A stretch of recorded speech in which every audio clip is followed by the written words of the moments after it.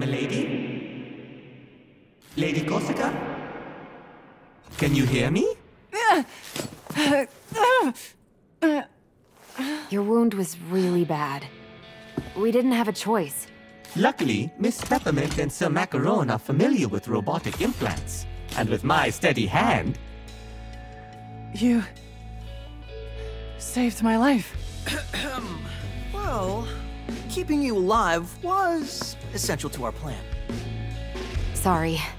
That's Chai speak for, we need your help. That's some boss you've got there. Former boss.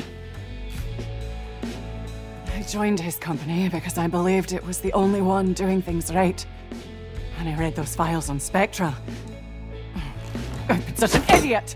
Hate to say I told you so. Chai! A team is stronger with a common goal. And like we said, another hand would help.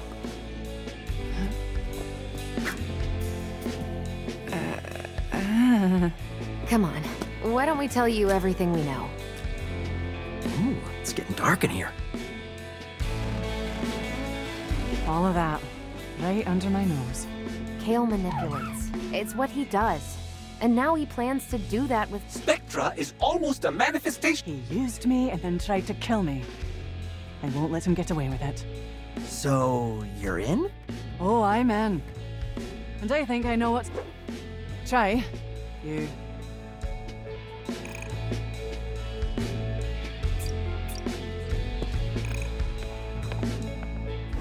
You wanted to talk?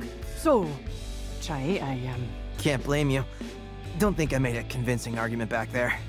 I was so caught up I couldn't see it. Thank you. Wow. You may not be slick, but you get it done. I think... Well, maybe that'll change some. So, now that you're here... You know as well as I do, when I was growing up, my Roxanne Vandelay led the environmental cleanup and helped everyone, and she changed my life.